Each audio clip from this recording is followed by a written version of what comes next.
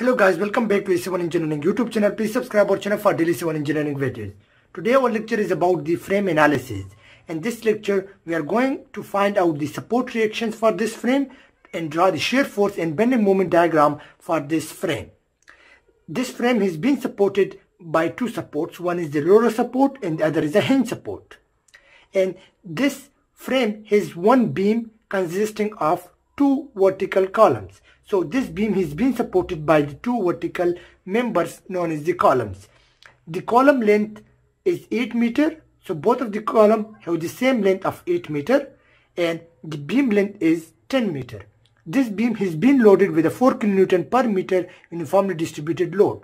And this column has been acted with a load of 5 kN at the center of this column, which is a distance of 4 meter from this end up to this point.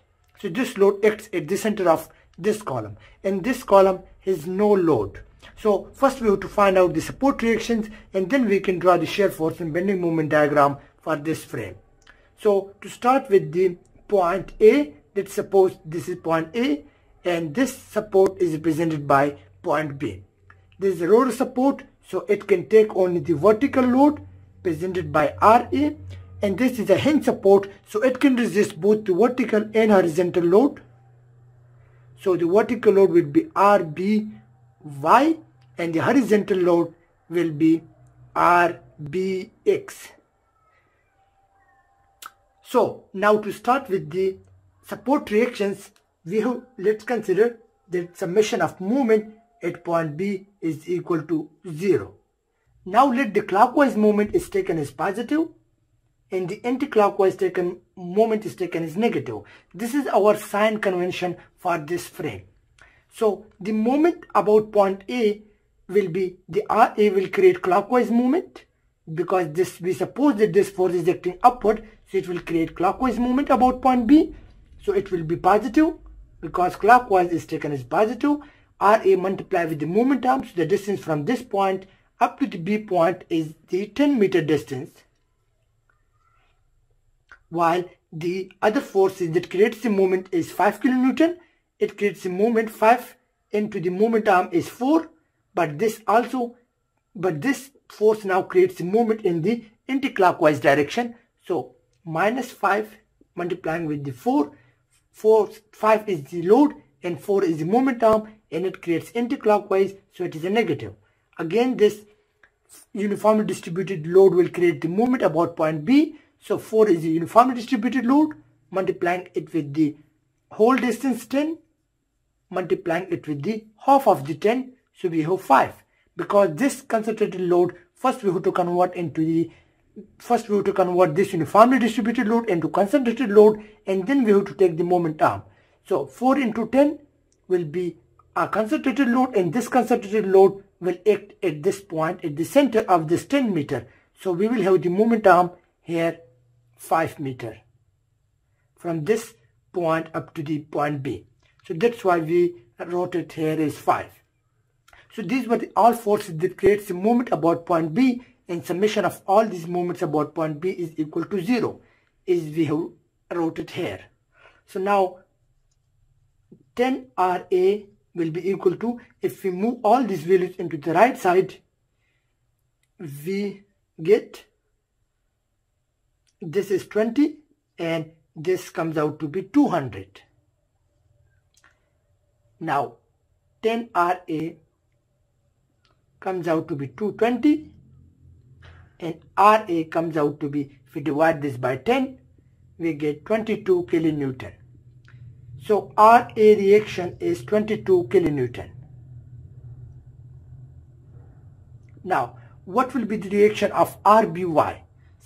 Similarly, we have to use the equilibrium equation, which is that the summation of vertical force is equal to 0.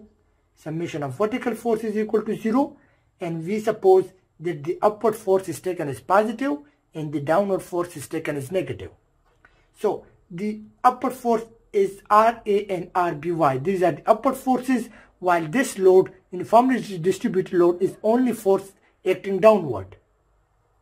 So RA and RBY minus this uniformly distributed load, which is 4 multiplied with the 10 equal to 0, and there is no other vertical load. This 5 is a horizontal load and we are taking only vertical loads. So R dy will be equal to, if we move into the right side and subtract from this RA, so it will be 40 minus RA, 40 minus 22, we get 18 kilonewton. So the RBY reaction is 18 kilonewton. Now if we check the vertical load, so 22 and 18 is equal to the load coming on this beam. So these are the vertical reaction. Now what will be the horizontal reaction? Is there is only one support that support this whole load, 5 kilonewton, so it will be directly transferred to this RBX. So RBX will be equal to the 5 kilonewton, because this is the only support that take the horizontal load. So first we find out the support reactions for this frame. Now we have to take these support reactions in order to find out the shear force and bending moment diagram. So let's suppose first we draw the free body diagram for this frame. So free body diagram consists of only the beam and column. So let's suppose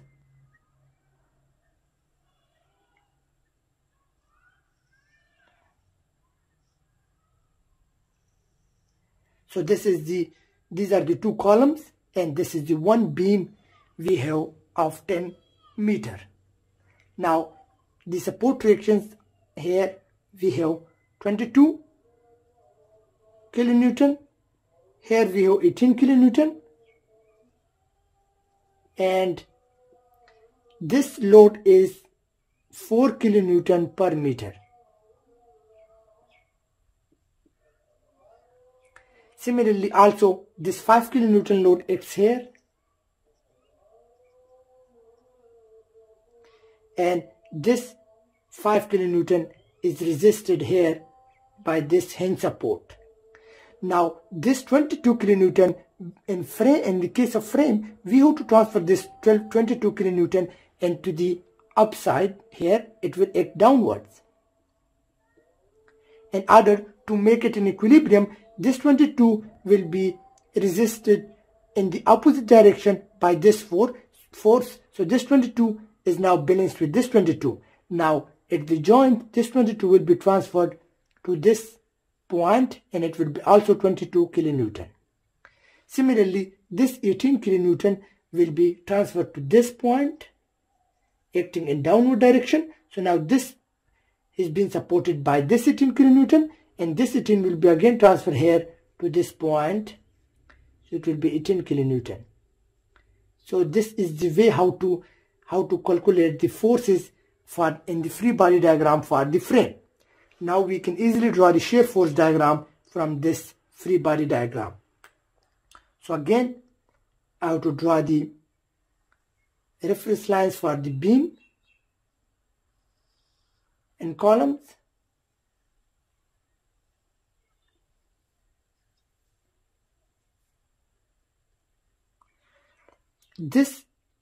We know that this column has no transverse load.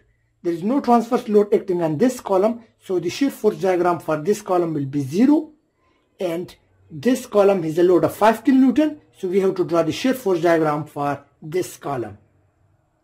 So this 22 kilonewton is acting upward, so this will be moved in upward direction with a magnitude of 22 kilonewton. So I can write it here, 22 kilonewton. Now this beam is being loaded with a uniformly distributed load acting in downward position and in a length of 10 meter. There is a 10 meter. So this 4 multiplying with 10, we got 4 multiplied by 10, we got 40. So this 40 is acting downward while this 22 was acting upward. So 22 minus 40, we get 18. So this will come into the 18. Here we can write 18 kilonewton. So here is 18. So also we can see here that this 18 is present here. So it means we are going in the right direction. So this is the shear force diagram for this beam. Now again, this 5 kilonewton is acting.